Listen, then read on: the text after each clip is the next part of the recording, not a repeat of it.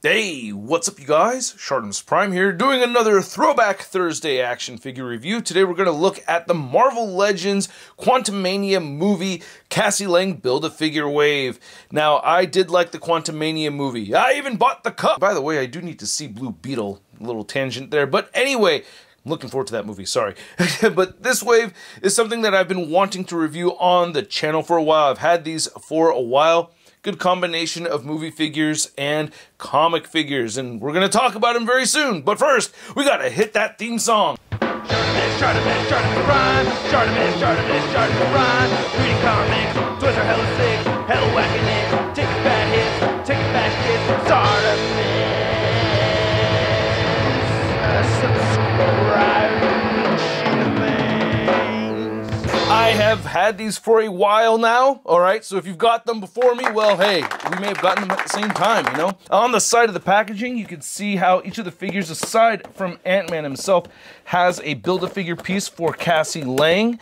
And then on the back of the packaging, you can see a product shot of each of the figures over there. And then on the other side, you can see how all the figures have a nice concept image or some comic book artwork for all the comic-based figures. Alright, let's get to it and crack these things open. And if you're trying to get your Marvel Legends, you can do so. Big! Get your big badass toys at BigBadToyStore.com. Click the link in the description below. And here are the figures out of the packaging. And not necessarily my favorite wave. Again, I probably would have reviewed these a lot earlier if I was really enamored with it, but there is some good stuff over here. I will say there are figures I definitely like from this set, but for the most part, I'm not particularly thrilled about the wave in its entirety. Anyway, let's get a closer look at each of these figures. Let's start with Ultron. So I'm going to be reviewing these least favorite to favorite, and I'm going to start out by saying something positive. I do like the black paint right here within the mouth. That Kirby crackle effect looks good. I do like that. That's very, very cool. However, I don't know why they went with a totally different head sculpt than what we'd seen before. I like this head sculpt more. This isn't god-awful. It's just a little on the bigger side, and I just prefer this head sculpt. If you know exactly, what this refers to, let me know in the comments section. I will read it. I do read the comments. But other than that, and the accessories are the same except for the Kirby crackle effect right here. Thanks to Century Productions for giving this to me because I had lost mine. It's the same thing, just black paint over it, which I do think looks dope. I like that a lot. So this is very cool. And you can just port this into the mouth very easily, even though it's advertised with it, being in his hand. But I don't know which, version of Ultron where he holds the energy blast like this or whatever. I don't get it, but he does come with two sets of thing grabbing hands. He can grab something with those, and then he does have complete set of fisted hands and then one left open hand. Now the rest of this figure bugs the hell out of me. I'm very, very irritated with this figure because I know Hasbro could do way better because they did way better before with their Ursa Major Wave version. This is such a better looking figure. Why would they do this instead of this other than to penny pinch? Oh my god, dude. Whoa, jeez. What the hell? So marbling effect throughout on this thing. I hate how it looks. Like, this just really bugs the hell out of me. It's a repaint. It's a worse version of a really good repaint. This, I mean, man, this is awesome. This looks like the vision that, no pun intended, but this does look like the vision that the design team had in mind, and this is just subpar. No peg holes at the bottom of the feet, too. That's just a little bit weird. I don't know why. Then next we have future Ant-Man. This antenna is just a little bit bent right over here, just because of the way I laid it down. We have a Sunfire body mold with a brand new head over here and no other accessories except for the Build-A-Figure piece, which is frustrating. Now, this is second to my least favorite because it's a new character, kinda, and I have not read the books that have this version of Ant-Man in it yet, so I'm gonna be open-minded and not sell this figure right away. The pins are bothering me right there. That's troublesome. The paint's a little scuffed right there in the torso and a little bit right over there. And he doesn't come with any accessories except for the Build-A-Figure piece. That's just wild to me. But yeah, I would like to read the books that have this character in it and then kind of decide whether or not I want to keep the figure. Because who knows, I may end up liking this version of Ant-Man. A little paint right there. Pretty boring figure. And you get peg holes at the bottom of the feet. I have to give them credit where credit's due. I do like that the butterfly joints are painted out very nicely. And there is paint on the back of the figure too. You have to give them credit there. I feel like the internet's going to punish me for this one, but my third least favorite is the Kang figure. And it's only because of the figure itself is kind of bumming me out. The articulation on this is extremely limited in the arms, and it just makes it not very fun to pose around. I do like the head sculpt. I don't like the size of it. It just looks really, really small. You know, looking. I mean, come on, look at that next to the Paul Rudd, AC/DC. I get it. I've been playing Back in Black for my students at work. Sorry, but yeah, it's a really small head. And I thought Jonathan Majors was kind of a bigger guy, isn't he? I mean, and then look at all the texturing, though. This looks great. I feel like I'm missing a little bit of paint around the mouth. I'm not sure, but I do like the paint applications and the sculpt of it. Like, the sculpt throughout and the paint throughout looks awesome on this one. I really like how this cape looks over here. I just feel like the figure came out a bit on the small side, and the arms almost make the figure fairly useless. Like, I can't even have him punching Ant-Man into the ground or anything. No texturing on the inside of the cape. Nice shiny purple paint on the back of the figure, so I do appreciate that. The texturing looks great. We have beautiful pinless joints right here. It looks like he has no muscles at all whatsoever. And yeah, I do like the paint applications and sculpt I love on this figure. It's just posing him around is just very tricky to do. And as far as his accessories goes, you can see we have wide open hands here, and then you have like a weapon holding hand right there, and then one fist hand on the right side, which is like, ooh, you're gonna break your finger, bro, if you punch somebody like that. Don't do that. Now, I really like this Wasp head sculpt, or the Evangeline Lily head sculpt anyway. It looks great. The eyes, the paint applications, sculpt of it look really good. Maybe the right eye is leaning a little bit more centered, so could be, I don't know, it's not that bad. If it looks like it's cockeyed, it's not the worst. I really like it. You know, the hair looks good and everything. So I do like this head sculpt. She also has the helmeted head sculpt, of course. We don't have a neck hinge in there for articulation, but I really love how you can see the eyes behind that lens right there. Love the gunmetal gray right over here. So really good looking figure. I just hate that she doesn't have double jointed elbows. That bothers the hell out of me. And wish we had a little bit more articulation over here. We also have the interchangeable back piece right here, so you could remove this and go ahead and give her her set of wings, which is cool. So I do like that. And these are articulated translucent plastic right there. There's your Wasp butt, and we have the waist right here with nice looking paint. And then the wrist guards for her stingers. And really nice texturing throughout on the figure. I do like that. So yeah, I think it's a pretty good looking piece. I do like it. Again, for the head size comparison, right, with the Kang figure, I feel like his head looks just too small, right? I don't know. I really want to like this figure so much more than I really do, but damn, I was really looking forward to this one. But this one actually has impressed me. I honestly do like this Wasp figure quite a bit, and she has the pinless double-jointed knees right over there that make me happy, and peg holes at the bottom of her feet. And she comes with an extra set of interchangeable flat hands right over there, or wide open hands, along with the fist hands that she comes with right over here. I can't help but see Dan Aykroyd and Coneheads. When I look at this, it looks good. It just, I don't know, it does look a little Dan Aykroyd looking in the face. Like, even if you cover that up, it kind of looks like Dan Aykroyd a little bit. But anyway, I'm not that familiar, especially on the side right there. I'm not very familiar with Egghead, but I'm happy to have a new character. And I don't know how this happened, but I lost the tie. The tie came out on me, and that bums me out. I have to find it. It went somewhere. I don't know where. These arms, they did come from the Happy Hogan MCU figure. He doesn't have interchangeable hands, but you can see the torso right there. It's all the Happy Hogan stuff, right? And then you can see the legs right there, Happy Hogan. I like how the blue looks with the brown right there for the shoes. And nothing much to say about the hands, you know, just regular hands right there. Wish we had the pinless joints, though, to be honest with you. He has one gun, which I don't remember seeing this before, so I think this is unique for him. Let me know in the comments if you can point out where this gun came from, but I think it's new. I don't know much about Crossfire, but I like this figure. Yeah, I'm quite happy with it. I really dig the accessories. I love how the face came out. Little subtle 5 o'clock shadow right over there. The eye came out looking really good. Deco came out really clean on my figure. I dig this. Now, it is reusing the Spider UK body mold. Yeah, it is. But you know what? While I prefer pinless joints, in this case, it's not really bothering me so much. The deco came out pretty clean on my figure.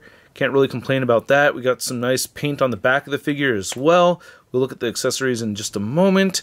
But yeah, it doesn't look too bad to me, man. I'm pretty pleased with how this figure came out. It looks really good.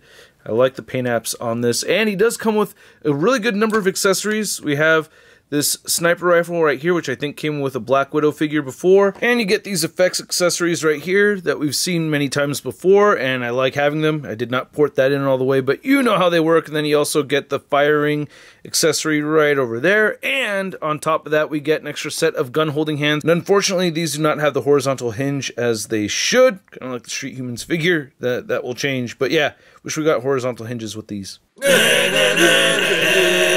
Love it or hate it, I think this is better. I think they did a much better job with this Paul Rudd head sculpt compared to the previous versions, and I'm not even thinking of the weird smirking one. Like, this just looks a lot more like him to me, especially if you have him doing some disco dancing or something silly. Now, this right eye does seem like it's a little far away from the nose, right? I don't know, there's something about that right eye, just I feel like it should be brought in a little bit more. But I do love the paint applications, and especially at 3/4 turns, it looks a lot more like Paul Rudd to me. I keep wanting to say Phil Rudd. We also get an alternate head sculpt, of course, and you can see on the inside right there, we get those eyes underneath the lenses, which I think looks fantastic. I absolutely love that. That is so cool. And the paint applications are really crisp on this figure as well, which makes me really happy. And then you get that. Ah, damn it. You get the marbling effect. And it seems like that's like that on everybody's copy. I've seen pictures of this figure around, and everybody seems to have that same stupid marbling effect right there, and I can't stand it. Really, it irritates the hell out of me. I've brought it up to Dwight in person, and it's been noted. We'll see what they can do about it. Nice gunmetal gray right over here, and I do like the texturing throughout on the figure. It does look really good. A lot of variety of textures, nice paint applications, breaking things up. Now, you do get this weird thing with the hands, like the right hand has a pointing finger, which I guess is good for disco dancing, which again, you know, when you see that, you know, again, like when you see Paul Rudd doing something silly, it just seems to work with that head sculpt. But yeah, I like that we're seeing all new stuff over here. Makes me happy to see. This is my favorite of the MCU Ant-Mans. I also like the pinless joints right over there, looking really good. And then the legs look pretty good with the pinless knees. So I'm liking how this figure came out, man. Looks pretty badass. I like this one quite a bit. And he has peg holes at the bottom of the feet. And he has that left wide open hand right there. And he also comes with a set of fist hands. So I think Hasbro crushed it with both of the head sculpts with this Cassie Lang figure. I actually think they crushed it with the Cassie Lang all together. This is the first time we're really seeing the photoreal tech on these newly painted figures with a figure this large. I can't remember seeing this done on such a large figure, and it looks beautiful. They did a great job with it. The eyes look realistic. The paint around the eyes, the mouth, the touches of detail for the cheeks and everything, it just looks really good. And the hair does not have any paint detail in it, unfortunately, so I wish it did. It's sculpted pretty nicely, but you do get ponytail articulation, which I think should be a standard for all Marvel Legends, that if you have a figure with a ponytail, you should be able to rotate that around for dynamic poses and everything. But we also get the helmeted head right over here, and this looks great as well. You have those translucent lenses right there, and I love it, or it's just a translucent visor, and you can see the eyes underneath, and it just looks great. We do get swirling in the plastic right here. That annoys me. I won't stop complaining about it until it's gone. Be rid of it, Hasbro. Be goneth, stupid swirling stuff. Some of you don't have a problem with it. Let me know how you feel about it, you know? Should we all feel the same exact way about everything? I don't think so. We should have our own thoughts. Anyway, there's the back right over there. So yeah, if you disagree with me, all good. Nice texturing and paint throughout the suit on the figure. I do like the purple. The silver looks really good right there in the very center. And then looking at the waist, we get some more silver trim with a little touch of red right over there. And we get the pinless double jointed elbows. and some more gunmetal gray. We also get interchangeable hands, so you can see you get a right fisted hand, you also get a left fisted hand, left wide open hand, and then you can hold a thing with this right hand over here, which has a horizontal hinge. All the other hands have vertical hinges, but you can see the texturing right there. And there's looking at the back, nice gunmetal gray. Then there's the hips with the purple and everything, looking really good. They did a good job with that. Texturing looks good throughout on the figure. So yeah, very pleased with the pinless double jointed knees. More nice gunmetal gray trim right over there. And then we have the faux Chuck Taylors looking awesome. So yeah, I really like these a lot. Looks really good. Very good looking figure, and you get peg holes at the bottom of the feet. So for articulation, I'm going to skip a segment for Ultron, and same thing with the Sunfire body mold here for the future Ant-Man. You know, with that new head, it can look up and down, so that's really cool. And it turns side to side. Really far down, though. Look at that. And then same thing, we got the Spider UK body mold right here for Crossfire. And then we have that Happy Hogan body mold right here for Egghead. The head will not look up, by the way, or it will look up just a tiny bit, barely moves down. You get a ball joint right there, side to side, and good head pivoting. Still need to find that tie, by the way. But yeah, with the Kang figure, this being all brand new stuff, you have a ball joint right there at the head, and it can barely look down. Get side to side motion and some pretty good pivoting. Then the shoulders, man, that is just so restricting, having those shoulders all the way out there, or not all the way out there, if you know what I'm trying to say. And then you could barely move them forward, barely move them back. You get a bicep swivel, the nice pinless double jointed elbows, the hands all turn side to side and hinge up and down. You get a waist joint right there, waist pivoting, crunches forward a little bit and back a bit. Then the hips do move outward. I like the cuts right there in the skirt, or his shorts anyway, I guess. It's not really a skirt. You can get him kicking forward only a bit and back a little bit, upper thigh cut. Double jointed knees that bend in pretty well. Ankles do move down and up, and beautiful ankle pivot. And then we have the Wasp figure. I think this is all new stuff. We have the ball joint right there. Doesn't really move down so much, side to side motion and decent head pivoting. Shoulders move outward above the 90-degree mark and then move down. And then you can move these wings up and down. They have articulation, so that's cool. I do like that. So without that getting in the way, you can move that a full 360. No bicep swivel, only single jointed elbow, rotates, and it does bend in quite a bit. All the hands turn side to side and hinge up and down. Diaphragm joint, diaphragm pivot, crunches forward a little bit, back a bit, and then you can do the splits with your Wasp figure right there. There you go. Scott, and then you could kick forward only that much, back a tiny bit, upper thigh cut, double jointed knees, and then the ankles move down, up, and beautiful ankle pivot. And then for the Ant-Man figure, yeah, just doing them all at once over here. The head is on the ball joint again, so it is a bit limiting with that range of movement. Down barely, side to side, good head pivoting. Shoulders outward, rotate a full 360, bicep swiveler, and then doubler jointed elbows, and then wrist swivelers, and they move up and down. And then you get a diaphragm joint, diaphragm pivot, moves forward, back, no waist cut, hips outward, and then kicks forward only that much, back, upper thigh cut, double jointed knees, ankles down, up, and beautiful ankle pivot right over there. And then finally for the Cassie Lang figure, which is no doubt my favorite figure from the wave anyway. She can look up and down a bit, side-to-side motion, pivoting. I wish you could look down more than that, to be honest with you. Shoulders will move outward at 90, move in that far, rotate a full 360. You kind of have to splay them outward just a little bit, though, when you do that. Bicep swivel, pinless double jointed elbows. All the hands turn side to side and hinge up and down, except for that one, which is this one right over here. And then diaphragm cut, diaphragm pivot, moves forward, moves back, ab crunch right there at the bottom. That makes me very happy to see. My light had fallen. So with both the ab crunch and the diaphragm joint, she will bend forward that much. It does look ugly on the back, so pose accordingly so that you can't see that, because it does look weird. I am happy to have the articulation in sacrifice for, or to sacrifice some of the aesthetics for it. You know, I like it. And she could bend all the way back. That's not very realistic, but happy to have the articulation. She will kick forward a bit, not back that much, upper thigh cut, pinless double jointed knees, then the ankles move down, up a little bit, not up that much. The shoelaces get in the way, but she does have the beautiful ankle pivot. Then to measure out these figures, you can see they're all at about 6.5 inches tall for the most part, more or less, but unfortunately Kang is shorter than both Wasp and Ant-Man, and of course shorter than Cassie Lang, which stands at about 10 inches tall, looking pretty good. Here's Ultron side by side once more, and again, the Ursa Major version, just way better than this one right here.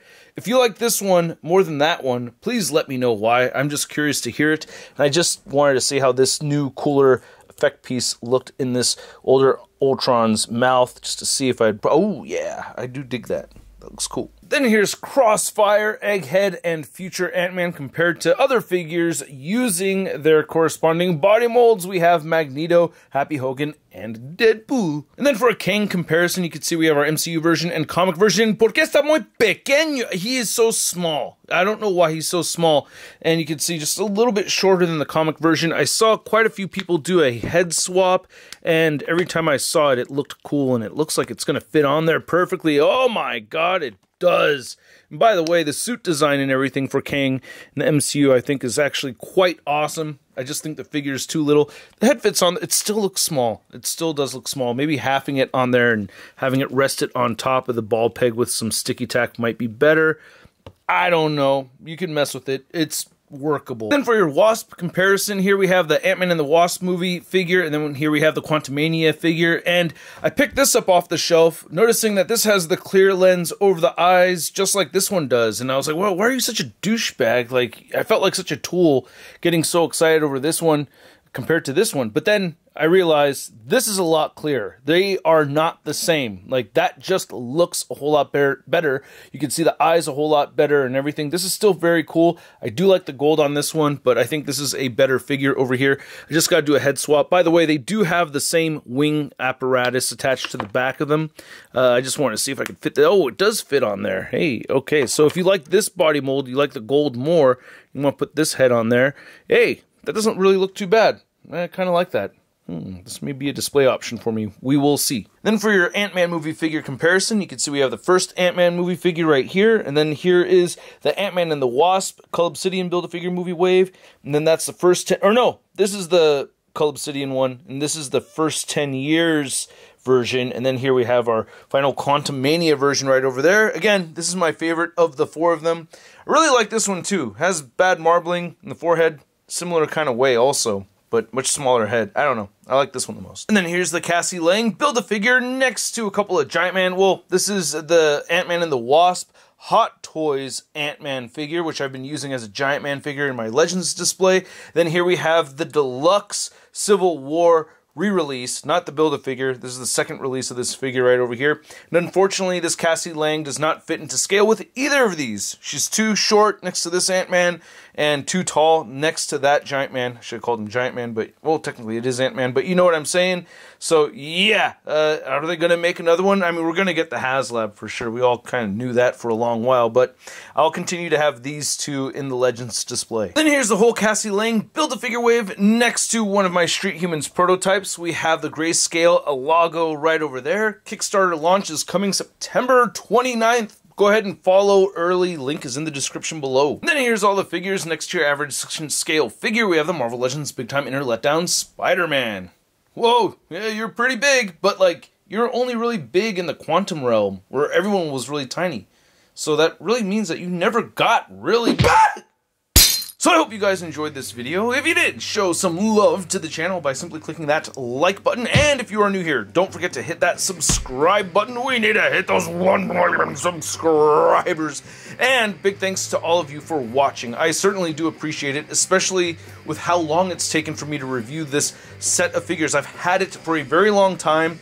I think reviews of these figures started trickling out like 4 months ago. And what does that tell you, man?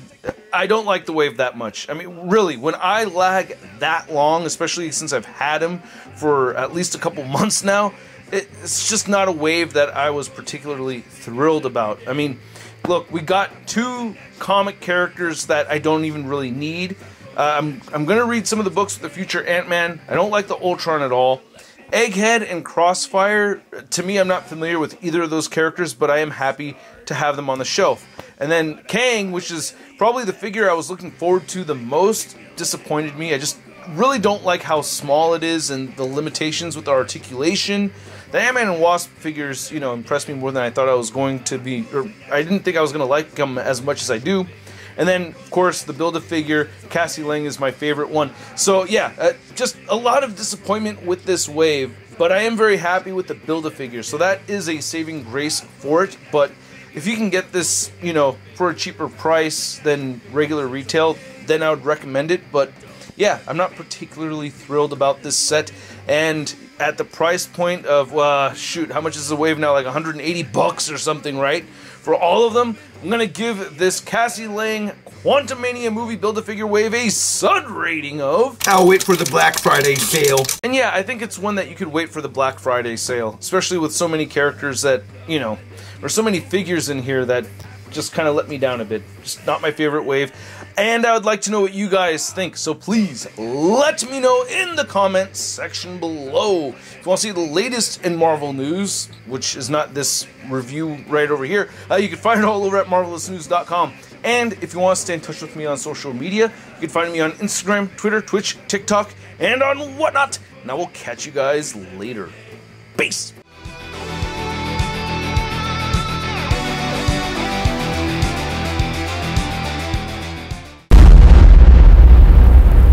Crispy.